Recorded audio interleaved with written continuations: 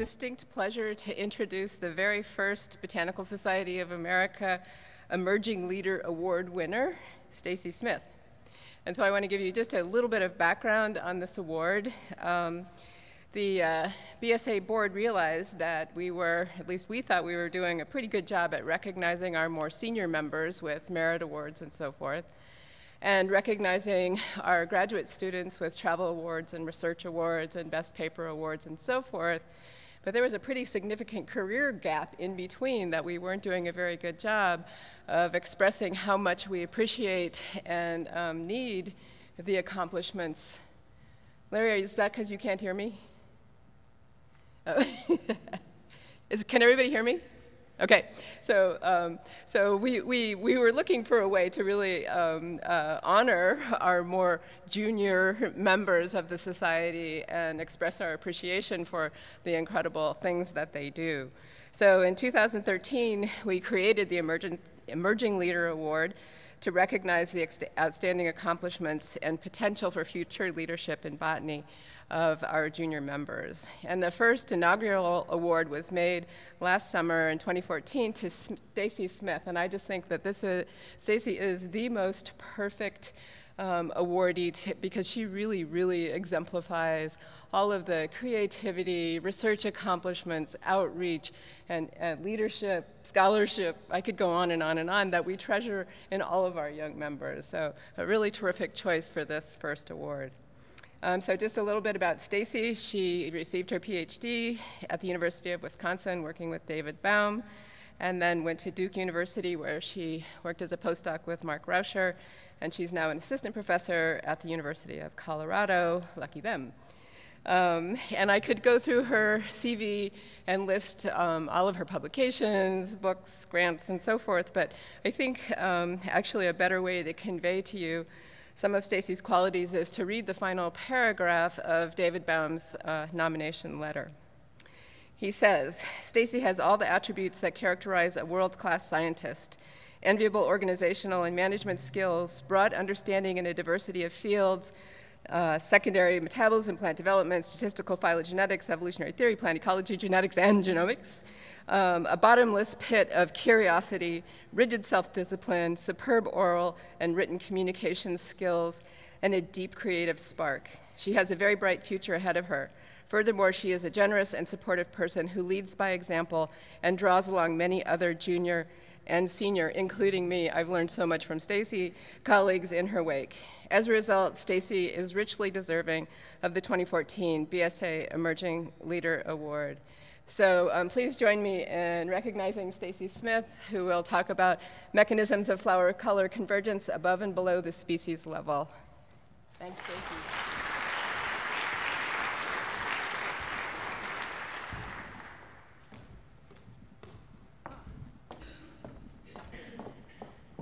Thank you, Pam. I have to say it's almost hard to start a talk after such a nice introduction. I'm all verklempt, but I'll hold it together. Thank you guys so much for creating this award and this program. I think it was really visionary to recognize that there was a need to support beginning faculty at this stage of our careers, and I'm really honored to have been the first person to get this award. And it's great to have the chance to tell you about the work that I've done. And so today I'm going to be focusing on the genetic aspects of my work, and in particular looking at how convergent flower color evolution happens. So I'd like to start out sort of broadly talking about phenotypic convergence. I think that's something that fascinates us all, especially systematists among us, partially because convergent patterns are often the ones that confound us in a taxonomic sense.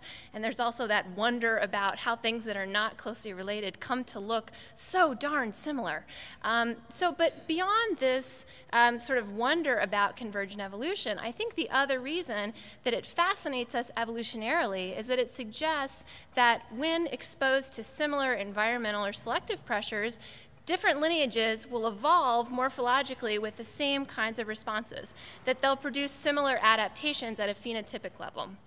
And so, put another way, these convergent patterns of evolution, like I'm showing here with the succulents and the floral traits, these suggest that to some degree, morphology and its evolution is predictable.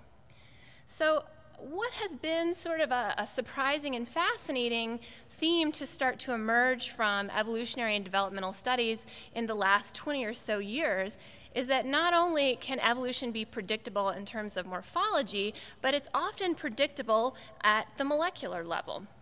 And so I'm showing here a couple of classic examples. Uh-oh. Oh, now I'm in trouble. If anybody has a... Oh, there, it's working, great. So I'm showing this PIDX1 example where the same gene has been co-opted for pelvic reduction and things that are very distantly related, like sticklebacks and manatees. So that was a big surprise. Here's another case where many different orders of insects have evolved not just use the same gene to deal with plant toxins, but have undergone the same amino acid substitutions in the same gene in response to dealing with plant toxins. And it's this ATPase gene, and here you can see in gray some of these convergent substitutions in this locus. So really surprising amount of convergent molecular evolution associated with the convergent phenotypic evolution. So one reason that has been put forward to suggest why this might happen, why lineages might make the same derived phenotype with the same molecular changes, has been relatedness. Well, maybe they're using the same genes and genetic changes because they're coming from the same or similar starting genetic background. And this does seem to hold for some examples. So this cavefish example, where there have been independent populations that have gone into the caves and become albinos from an ancestral above ground population, and all of that has involved changes, all the albinism has involved changes in this OCA2 gene. But that is not always the case. Sometimes things that are closely related make the same phenotype in different ways. And so one example here shown is Drosophila melanogaster, which has evolved these similar pigmentation patterns in the old world and the new world, but using different genes, even though it's the same species. So it's clear that relatedness is not a perfect explanation. So another explanation that we might think about is, well, maybe the same gene gets used over and over again because this is just the gene. This is just the only way to do this. And certainly in this example I mentioned previously, this sodium-potassium pump that interacts with cardinalides in these insects, this is the gene that is interacting directly with these compounds, so it's not surprising that convergent evolution of resistance to these compounds has evolved through changes in that same gene. And it's not even surprising that the same amino acids have changed because those amino acids are clustered. Okay, if somebody does have a better pointer, I'll definitely borrow it. Those amino acids are clustered around the section of the gene that interacts. Oh, really? Sweet. Thank you so much. Yes, thank you. Okay, so anyway, the amino acids that interact with that compound are the ones that have undergone these convergent substitutions. Okay, but so maybe that's not always the case, and sometimes there are convergent phenotypes that can arise by changes in many different loci. And so a classic example is coat color in mice, where here's your wild-type mouse, and you can make a light-colored mouse by changing lots of different genes. And some of these genes are shown here in this pathway. However, when we look at in nature, it's the same two genes that commonly give rise to pigmentation differences that we see, for example, between species or between populations. So the suggestion has been that even though many genes can do it, some genes are the better way to do it. That they're ones that sit in a position in the pathway that, when mutated, results in fewer pleiotropic consequences. And you can see, for example, this gene, when you mutate it, you get a really weird-looking mouse. So that would be a bad way to make a light-colored mouse. Some evolutionary biologists have considered how this would sort of play forward over time. How would this work within a lineage? So we can imagine sort of an array of substitutions that vary in how pleiotropic they are, with some of them having pretty bad consequences if you mutate them, and other ones having fewer, being called minimally pleiotropic.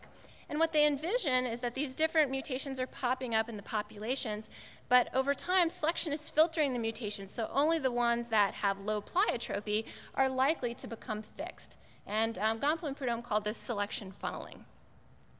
So I think in trees and I'm interested in trees, so I want to think about how would this play forward over longer evolutionary timescales? How would this work on a phylogenetic scale? So here I've envisioned sort of a simple 4-species phylogeny, in which we have these white mutants that pop up. Here's a white mutant popping up here. Here's a white mutant popping up in this B species. And sometimes these white mutants go to fixation, as they have here in A and C. And so if this selection funneling is happening in this process, what I predict is that only a subset of mutations are going to get fixed in A and C. And to put this another way, I think that A and C, if we look at how they've made white flowers, they will have done it with more similar mutations. That is, there'll be higher molecular convergence at in these mutations that are involved in species-level differences than when we look at populations that show segregating polymorphism. So I'm predicting that even though there are lots of ways to make a white phenotype, that only certain ones are getting fixed at the species level, leading to this higher molecular convergence at macroevolutionary timescales. Okay, so what do we know about this already? So there was this pretty exciting, to me, pretty exciting paper that came out a few years ago. Actually, there's a pair of papers where they looked at basically all of the data sets where people have found the mutations underlying phenotypic differences. And they asked this question about, is there a difference in the mutations that are involved in species differences versus within species differences? And they observed that more cis-regulatory mutations are fixed to give rise to species differences than below the species level. So there's an indication across many studies that regulatory variation has been important in species differences. However, a challenge with asking this molecular convergence question that I'm interested in at this sort of scale is that this involves many traits. And so we can't ask, well, is it the same loci? Is it the same changes at those loci? So I would argue that in order to really understand and address this question, we need to look at a single trait and how it evolves repeatedly across the phylogeny. And so I think flower color is really the ideal trait to do that because we see exactly this pattern that I demonstrated in my hypothetical example. If you look within species, you often see segregating flower color polymorphisms. And then we often see also species that are fixed for new flower colors. In fact, it flip-flops back and forth more than about any other trait on the phylogeny. It's very labile. And so the group that I have studied flower color in for a very long time, it's getting close to 15 years now. Oh, so I don't feel so emerging in that context. But anyway, so here's Iochroma and its relatives. So Iochroma is this genus that's known for big tubular flowers. This is a group in the tomato family. There are a bunch of other smaller genera that it's closely related to. Basically, none of them are monophyletic, so there's actually a lot of work to do here still on the taxonomic end of things. But what's been great about this group is that it's highly variable in terms of flower color. And for asking this specific question, convergent evolution of white flowers, it's happened a bunch of times. So flower pigments have been lost in this group several times, sometimes recently here, and sometimes farther back in time. And we also have a number of species that have these segregating morphs, and I've blown up a few of those segregating morphs here to show you how they have this sharp contrast between the pigmented and unpigmented form. So a great study system for this. So the kinds of pigments that I'll be talking about, which we've had some great talks on anthocyanin pigments at this meeting, and I hope to talk more with people about that later on. So this group of pigments, all of you are familiar with them. These red, purple, and blue pigments, these are the things that make blueberries blue and strawberries red. So they're the most common pigments in plants. They're water soluble, and so if you look inside of a plant cell, you'll see these tissues that are colored have their vacuoles filled with these pigments. And the pathway is very well known. We started working on not me, but biochemists put this pathway together starting about 20 years ago. And so it's exceptionally well known. It's deeply conserved across angiosperms. And basically it takes some uncolored compounds and through a series of enzymatic steps, these things in the circles, converts uncolored things into these colored pigments. I've also noted here on the side the transcription factors that activate this pathway. So the regulation of this pathway is also pretty well known. And in Iachroma and in quite a few other species, it's broken into two regulatory blocks with these upstream genes regulated by some R2-R3 MIB transcription factors, and the downstream genes by some other members of that same MIB family, as well as BHLH and WD40 genes. So what I'll be looking at in this talk is the contribution of coding sequence mutations and regulatory mutations to flower color variation within and above the species level. And so I want to know, can you make a new flower color by breaking these genes in natural populations? Do those mutations ever get fixed? And then to what degree are expression changes involved in flower color shifts? And so this will all be with the aim of addressing that question about the level of convergence at different time scales. So before I go into this question, I need to tell you a little bit more about this pathway and its importance in plant physiology. So the pathway that produces pigments also shares steps with some other flavonoid compounds. So this is a large pathway, this flavonoid pathway. The anthocyanin piece is a small part of it. Other things that come off this pathway in Solanaceae are flavones and flavonols. All of these compounds, all of these flavonoid compounds are potent antioxidants, which is why you can buy some of these things as nutraceuticals, but they serve the same purpose in plants. They're strong antioxidants that are involved in stress responses. They get turned on during drought, heat stress, UV irradiation. And then within these categories, in addition to being antioxidants, they're also involved in things like signaling and defense. So given all the roles that these compounds play in plant physiology, in addition to making things colorful, we would predict that breaking this pathway, that is making a white flower by having a coding mutation that knocks out function of these enzymes, would probably have negative pleiotropic consequences. That is, coding mutations in any of these enzymes, we presume would be in that worst category, the ones less likely to turn into species differences. And so we have set out to test this hypothesis that inactivating mutations, loss of function mutations, frame shift mutations, that could give you a derived white flower state might happen within species, but that we're not going to see them fixed at the species level. And so we haven't completely answered this question, but I'm going to show you the data we have so far. So I'm going to start off by talking about one particular case, which a great undergraduate student of mine, Rachel Coburn, worked on when I was at Nebraska.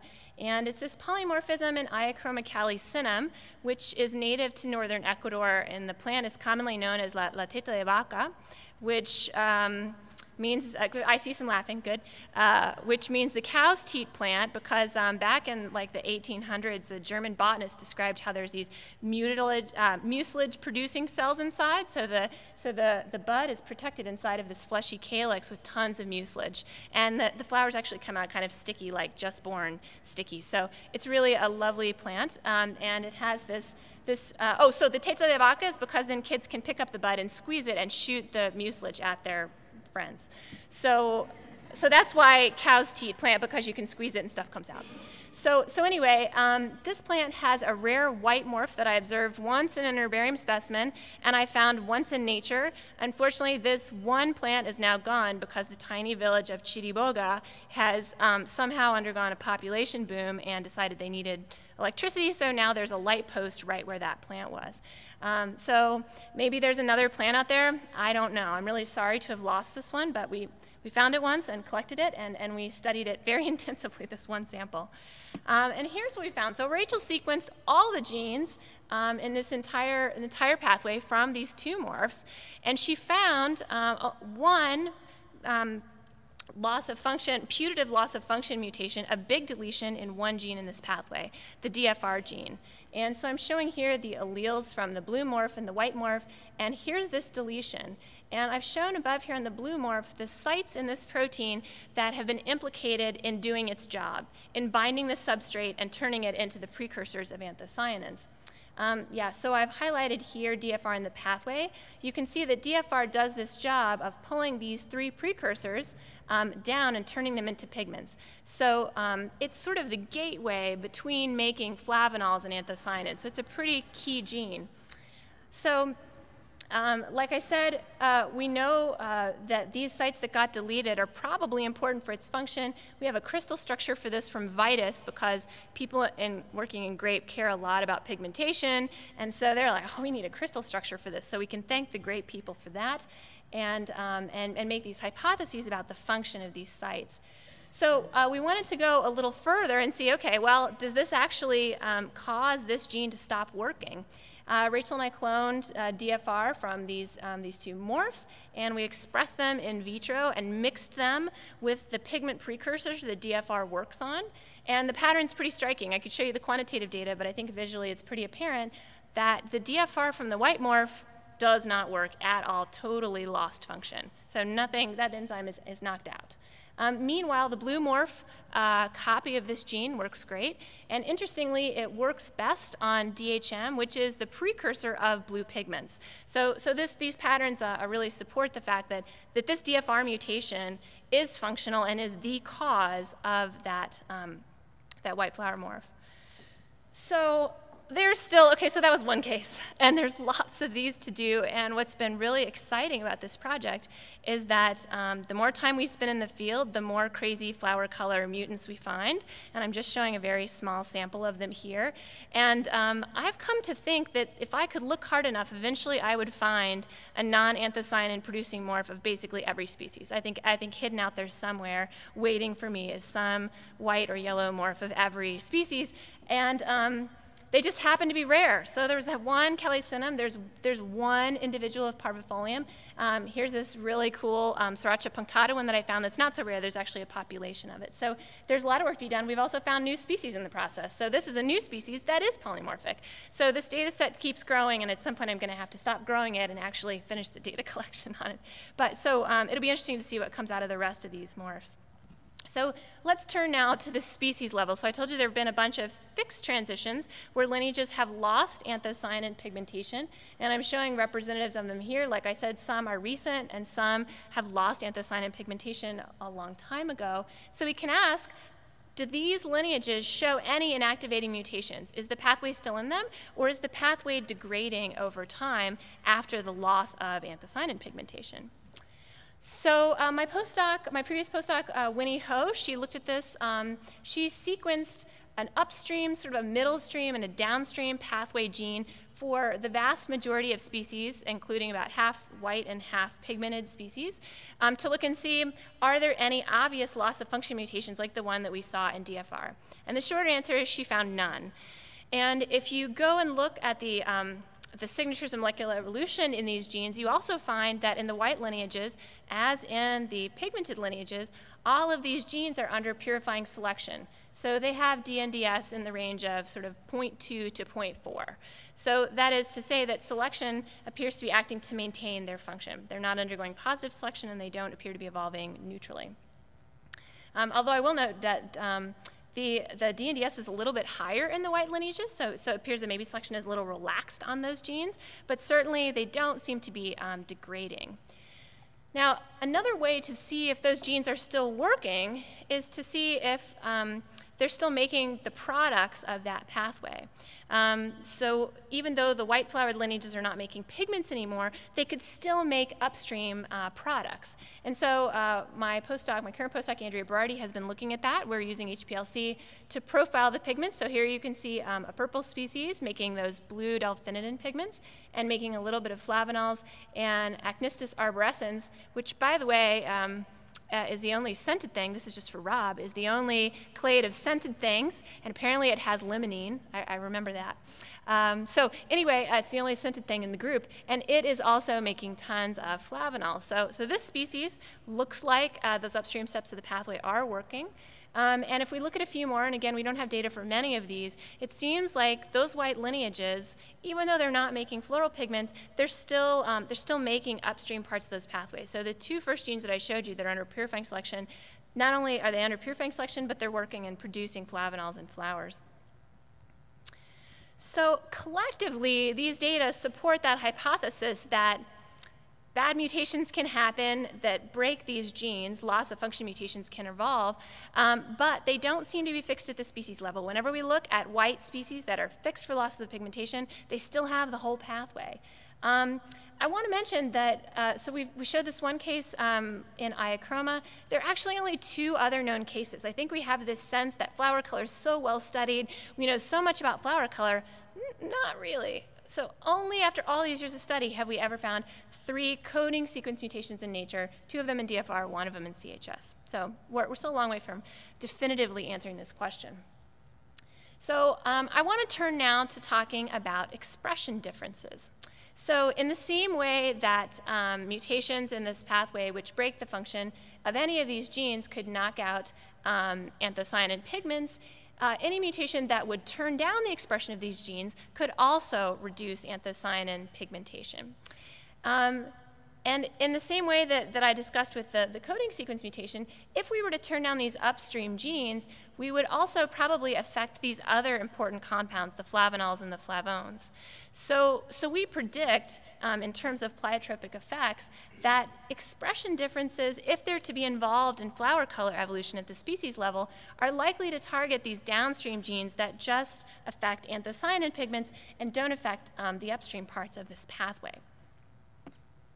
So I also want to remind you that these things could happen in 2 different ways. These expression differences could happen through cis-regulatory mutations. So for example, we could have a change in the DFR promoter that prevents the transcription factor complex from binding. That would cause a loss of expression. Alternately, we could have trans-regulatory mutations, something happening to the transcription factor that causes it not to activate DFR. So both of these are ways to turn off genes. However, trans-regulatory mutations have a specific prediction, which is that because these genes are regulated in blocks, if we affect these transcription factor genes, we're going to turn off multiple pathway genes, not just one. So cis-regulatory mutations would affect one gene by itself. A trans-regulatory mutation would affect the expression of multiple genes. So our hypothesis here, given the structure of the pathway, is that when we see fixed losses of floral pigmentation, they're likely to be due to these expression changes, not coding sequence mutations, expression changes, and they're likely to target those downstream steps of the pathway. And because I've already shown you that coding sequence mutations can give rise to within-species differences, we may not see any expression differences at all when we look at flower color morphs within species. So we have begun to look at these patterns of differential expression across the pathway and across species, and I'm just showing you a few species pairs here. So here I've got 2 blue species, Iochromocyaneum and Sriracha catensis, and 2 species that lack anthocyanin pigmentation. So as you would expect, the anthocyanin-producing genes have the whole pathway on. So both of these blue species have expression of all of the genes in the pathway. And then if we look at these 2 independent losses of anthocyanin pigmentation, we note that they're still expressing those upstream genes, which is consistent with that observation that they're still making upstream compounds. Meanwhile, the downstream anthocyanin-specific steps are strongly downregulated. So specifically, the genes that are turned down are the ones that make precursors of blue pigments, this F3'5' gene, and these two downstream genes, DFR and ANS. So as I mentioned, this could be due to cis-regulatory mutations. Maybe each one of these genes has had a mutation that independently caused its loss of expression. However, a more parsimonious explanation would be that there's been some change in a transacting factor that has caused them to jointly have the loss of expression. So I'd like to now look for a second at the variation within species. Okay, so I've shown you that at this macroevolutionary level, we see repeated loss of downstream gene expression. What do we see within species? So here are 2 species that have polymorphisms. And it's the same setup here. So here's the blue morph of that species. It's expressing all of the genes.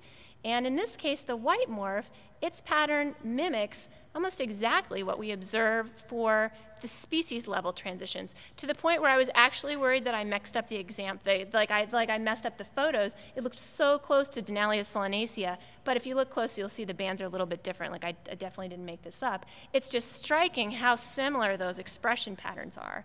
Meanwhile, when we look at the polymorphism in Iochroma calycinum, the one where I showed you that DFR mutations evolved, there's no expression difference between those morphs. So that white morph of calycinum still has all the transacting factors working and all of those anthocyanin genes being turned on. It's just that they're not making pigment because DFR is broken. So this is consistent with what I showed you previously. Okay, so overall then, even though we don't have that much data, it's certainly consistent with this hypothesis that the way to evolve, sort of the preferred evolutionary pathway to make a white flower, is to turn down the downstream anthocyanin in specific parts of the pathway. And this has been observed in other systems, not just ours. Petunia is probably one of the best studied systems. And in Petunia and in Antirrhinum specifically, people have gone further to identify not just which genes are turned down, but which specific mutations have caused that. And pretty strikingly, it's always these R2, R3 transcription factors. So these genes seem to be the stuff of changes in pigmentation, the stuff of evolution when it comes to changes in pigmentation. So why R2, R3s, right? It could have been any one of these transcription factors that could have turned down all of these guys. So why R2, R3s? It's been related to their specialization. So the way these transcription factor complexes work is that you have some pretty generic WD40 and BHLH genes that are low copy number in the genome. They combine with one of a very diverse set of R2, R3 MIBs, and that R3 or R2 MIB gives the specificity of that complex to say which specific targets to bind to. So it's sort of the key that unlocks where this transcription factor complex should be targeted. So you see some examples here. There's specialized MIBs just for turning on trichomes, some just for doing hypocotyl cells, seed coat pigmentation. So MIBs are very specialized. In fact, we just did a survey in the lab of how many MIBs there are in various solanaceae. It's close to 200 of just the R2, R3 MIBs, just a subset of this family. So it's gigantic. And so that allows for very high specificity of these copies that can just do one little job in one little tissue. So given this background that like everybody else found it was the R2, R3 MIBs, obviously we couldn't help but try and figure out, is that what's going on in our system? So we zoomed in on this one species pair here, Iochroma lawrenceii and Iochroma cyneum, closely related sister species. One reason I chose them is that they're pretty recently diverged, so I'm hoping like not too much else has happened. And I'll be able to pin down the specific mutation. And also that they're quite easily crossable, although side note, Iochroma, many of them are crossable even across generic boundaries, so that's not necessarily a limitation in this group. So I began by doing pretty classical genetic studies, basically crossing these two species and seeing what the progeny looked like. So here's my two parents. I crossed them, and the F1 to me was already surprising. The F1 is this weird, mostly white flower with sort of splotches of pigment on the inside of each of the corolla lobes. So I expected this flower to be a lot closer to this parent, sort of Mendelian style. I expected that if it was a loss of function mutation, then this white allele should be recessive, and the dominant pigment phenotype should show up. That's not the case. So that suggests that maybe this was going to be a somewhat complicated case. Well, actually not so bad compared to other cases. All right, so I proceeded to do back crosses here. So I back crossed each of the parents. The first thing I want to note is that in these back crosses, I retrieved the parental phenotype. So we got some individuals that look just like Iochroma cyneum. The same is true in the lawrenceii back cross. The other thing that was promising about this is that these two morphs in each of the, these two phenotypes in each of the back crosses were present in about 1-to-1 ratios. So this is consistent with there being a single gene that is segregating in these back crosses and causing this difference. Okay, so what is this gene? So I decided to go with a transcriptomic approach, which might seem like overkill for a pathway that's so well known, but I'm also exceptionally frightened of MIBs. There are 300 of them, and I could be making PCR primers to test candidate MIBs for the rest of my life. So we took a transcriptomic approach to figuring out what the causative gene was. And so my PhD student, Dan, has helped with this, and we also have a collaborator at K-State. So basically, the idea was to pool these things, the parentals and then our back crosses by phenotype, and look to see what genes they have in common. And specifically, to look for genes that show a particular pattern. Okay, so we're looking for a gene that obviously has some fixed difference between the two parents, so a blue and a white allele, in the blue individuals from the back cross has 2 blue parent alleles, so it's homozygous. The same for the white, and then for the F1 is heterozygous. So we're looking for that kind of pattern. And we only found 1 gene with that pattern, which, so there's just 1 gene here that showed all of the blue individuals have the same genotype here. They all have 2, ooh, that's loud. 2 iochromosyneme alleles at this locus. We have an F1 population that's mixed, heterozygous. And then here are the white individuals that have the white allele at this locus. So one thing you may notice, it's not a typo. This does say R3 at the top, not R2, R3. So now I have to spend a second to tell you about R3s. So we didn't know anything about R3s until about 5 years ago. We started discovering sort of this evil cousin of the R2 R3s, that while the R2 R3s are the positive regulators of anthocyanin biosynthesis, the R3s are negative regulators. So they suppress the pathway.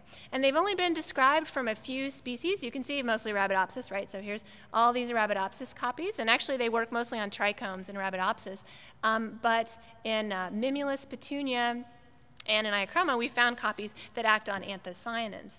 And so basically, they downregulate the anthocyanin specific steps of the pathway, much in the way R2, R3s do, but via a different mechanism. So I'm going to spend a second to tell you about this mechanism because I also kind of like molecular natural history, like the story of how genes have new jobs and their roles inside the cell. So I think it's really fascinating what this gene does. So I've told you that there's this complex of 3 transcription factors that stick together and turn on anthocyanin biosynthesis. So they bind to the promoters of these pigmentation genes and they turn them on, and you get pigmented tissue. So when the R3 is expressed, the R3 is just the back half of an R2 R3, and it's the half that binds BHLH. So it still has the BHLH binding job, and it does that very well. But it doesn't have the front half, the R2 half, that says where to go. So this gene is just gobbling up the BHLH and not taking it anywhere. So basically, it is a passive repressor. It's just interrupting this pathway and sort of leaving the R2, R3, and the WD-40 high and dry. So what's cool about having done this with a transcriptomic approach is that now we can go back and ask, well, so are the expression patterns in these pools consistent with this hypothesis? So specifically, if the R3 is acting as this passive repressor, we shouldn't see any change in expression in these other transcription factors between any of the pools, right? Nothing's happened at those guys. They're still on. They're just not doing the job anymore because the R3 is eating up the BHLH. But what we should see is that all of the anthocyanin genes, or at least the ones specific to anthocyanin production, at least some of them should be downregulated. So what I'm showing here are these 3 phenotypic pools, and just to remind you, they're the pools that apparently are fixed for having 2 blue copies of the R3 or 2 white copies or heterozygous. And what we see is that indeed there are anthocyanin genes that are collectively downregulated in the white pool relative to the purple pool. Meanwhile, those transcription factors that normally do the job, nothing's happened. They're just the same across all those pools. So this is consistent with that hypothesis. What else is kind of interesting is that if this change at the R3 that's happened in the white species has happened by its expression going up, then we would expect to see that white individuals have more of this R3 protein being expressed or transcript being expressed than blue pools. And even though it's a slight pattern, that is what you see. There's less R3 expression in blue individuals and more of it in white individuals. So my imaginary scenario is that after the split of Iochroma, Loxense, and Cyneum, there were some mutations in the cis-regulatory region of this R3 that was already around that allowed it to increase in expression and turn down the anthocyanin expression in the flowers. So this actually is recently found in another system, which is it was pretty exciting, given that we didn't know anything about this gene, and now another group has found it involved in a pair that I'm sure you know about, the Mimulus lewisii and cardinalis species pair that's been classically used for looking at pollinator-mediated selection and speciation. And in this case, lewisii is the low anthocyanin form, and the derived situation is cardinalis. Now, cardinalis has a lot more anthocyanin pigmentation, so it's still a regulatory change at that R3 mib, but it goes the other way. So that R3 is turned down in the flowers of Mimulus cardinalis, allowing more pigmentation to be expressed. So in Iochroma, like I say, it's the flip situation. We started out with a ancestral state of blue, and we've evolved white by turning up the R3 repressor. So I want to now come back to that big picture about this filtering of mutations at the sort of micro and macroevolutionary level and see sort of where we stand with this. So far, what contributes to segregating flower color polymorphisms within species? I showed you this DFR case in Iochroma, a CHS case in Ipomoea. In other systems, people have also found R2, R3 mib mutations causing flower color mutations within species, but fixed between species, we've only ever seen changes at two loci. So still this contrast isn't great, but I think it's consistent with the hypothesis that there are particular loci that are targeted and particular ways to make white flowers that are preferred, specifically downregulating just the parts of this pathway that are involved in anthocyanin biosynthesis and not messing with those upstream parts of the pathway. So if we were to go back to that selective funnel, I picture that at some point in time, all of these mutations arise in populations, and that over time, these R3 and R3 mutations that affect flower color are the ones that make it through the other side of the funnel and can contribute to species differences. So I do want to note that we're really missing a lot of mutations here. So the spectrum of mutations we really expect to encompass all of the genes in this pathway, because these genes were originally found by people doing transposon tagging in Petunia. They were originally found by knocking them out and growing up those flowers and seeing that the flowers with the knockout gene are white. So they should be able to produce a viable flower that can produce, a viable plant that can produce a flower. So we haven't discovered them yet. One possibility is that people haven't looked very hard. And so that's part of this project, is just to look very hard and figure out what the spectrum of mutations is in natural populations that gives rise. And in Iochroma, as I've mentioned, we just have tons of flower color polymorphism to work with. So hopefully as good of a system as we could choose. However, I'm increasingly reconciling with the possibility that some of these we may never find in the wild, because what you can grow in the greenhouse may just not make it in the wild. It's possible that a CHI knockout, you can grow it in the greenhouse in Petunia, but if it happens in nature, that plant is not going to be hardy enough to make it to maturity and flower to be collected by me. So I think it's quite possible some of these mutations in this pathway we're just never going to find. So with the last bit of time, I'd like to turn to talking about macroevolution, because I'm very interested in these sort of big picture patterns of trait evolution. And so I do think that we're getting to the point of saying, all right, we have really a pretty good sense now of what genes are contributing to species level transitions, and we can start asking, so given the mechanism by which this happens, what are the consequences of these transitions? So for example, do we see that lineages that gain or lose anthocyanin pigments, do those have different rates of speciation and extinction? Are those evolutionary dead ends once you lose your pigmentation?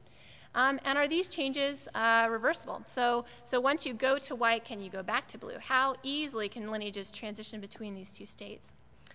So This is some work that just came out in AJB that Emma Goldberg and I have been working on for a long time. So we put together a sort of a meta-analysis of a bunch of groups that look like iochroma but are bigger, and so hopefully have more power to address these kind of questions, but that show the same pattern of gain and loss of floral anthocyanins. So the first thing we found is that really there's no strong effect on diversification. So lineages that don't have floral anthocyanins don't go extinct more, and they don't speciate less. So these do not appear to be evolutionary dead ends, and I think this is directly related to the way that they probably got there. If they got there just by tinkering with these transcription factors and the expression of these genes just in flowers, there probably aren't pleiotropic consequences that would make them evolutionary dead ends. Secondly, and consistent with this idea that that's these expression changes and not sort of pathway degeneration that gives way to white flowers, you can go back. The gain rates are significantly higher than 0, and in many cases, they actually exceed the rate of losses. That gain rates are higher. It's more frequent that you gain anthocyanins than you lose them. And you can see that here in these panels.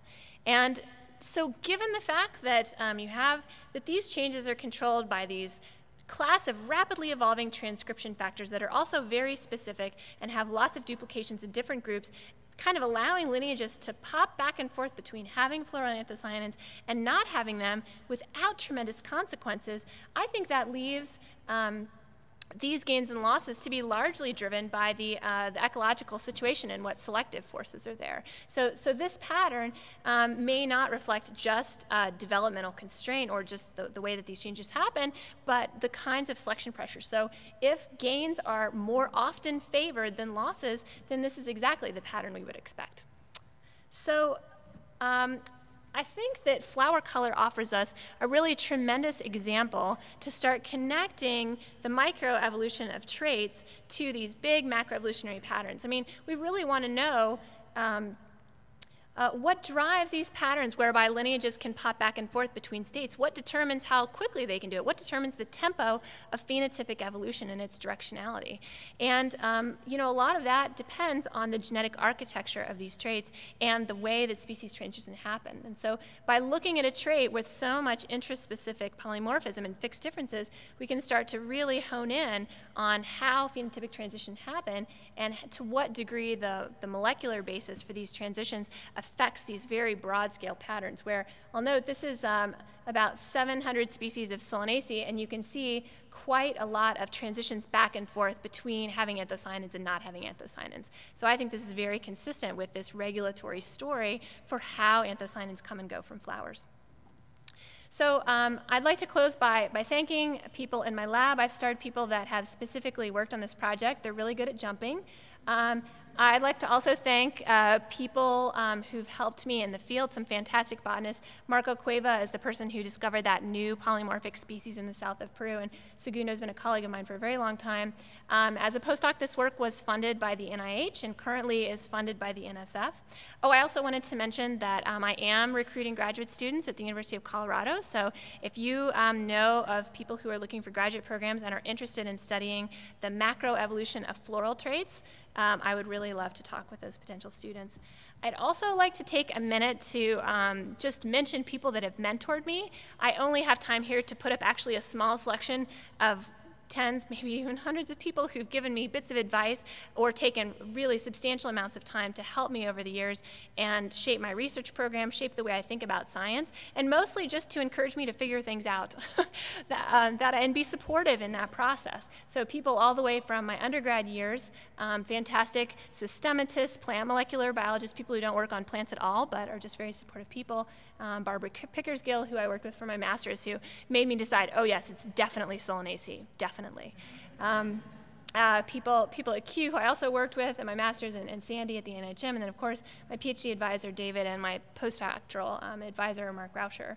And I think, you know, each of us sitting in this room probably has easily as many people that they could think of that have written them letters of recommendation, helped them work through manuscripts, just generally given them support during their careers, and we can't pay these people back. So I think all we can do is try to pay it forward to all the undergraduates that come to us and be supportive and encouraging and think about what we needed as an undergraduate or a beginning person and offer them that same kind of support. So with that, I'll take questions.